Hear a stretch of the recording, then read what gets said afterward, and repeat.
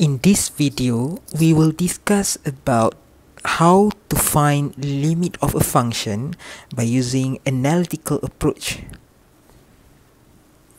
When you try to evaluate limit of a function by using analytical approach, you can either use these two techniques.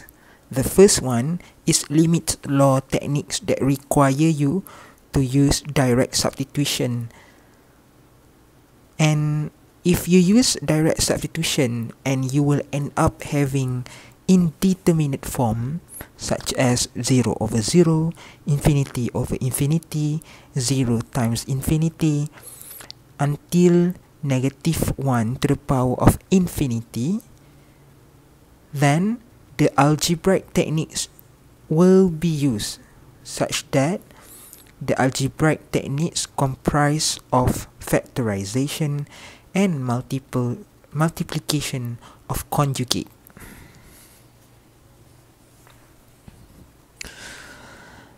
The laws of limit are given in this slide presentation, where we have a constant rule, identity rule, sum and difference rule, product rule, constant multiplication rule, quotient rule, and power rule.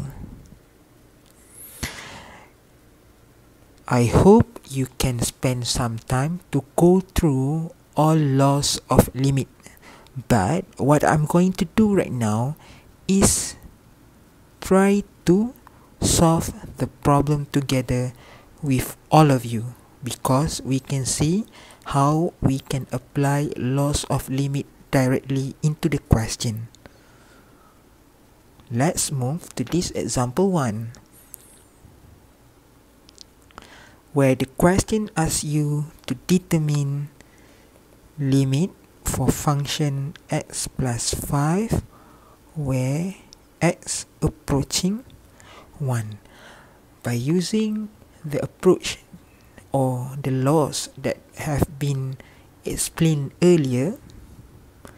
We reach to this solution for the first question, such as you can simply substitute the value. Alright, you will get limit of x plus 5 when x approaching 1 as simple as 1 plus 5, which is 6. How about question D?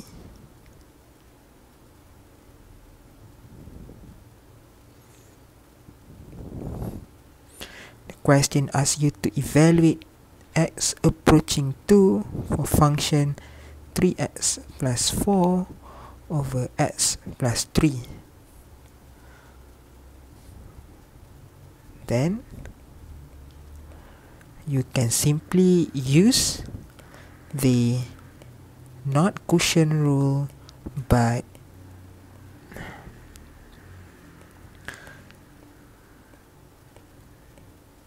yes, the quotient rule. You have to apply the quotient rule in order to solve this problem. We will get limit as x approaching 2 for 3x plus 4 divided by limit of x plus 3 for x larger than, not larger than 2x approaching 2. I will get 3 times 2 plus 4 over 2 plus 3, which is 10 over 5 or equal to 2. How about question number C? Question C. Limit x approaching 1 for function 2x times x plus 4. In this case, you have to use product rule in order to solve this problem. So let's take a look at how we can apply product rule in solving this problem. You will get limit for function 2x as x approaching 1 times limit multiply with limit as x approaching 1 for x plus 4. I will get 2 times 5, which is 10. So you can try on your own to answer the rest of the example, the rest of the question in example 1.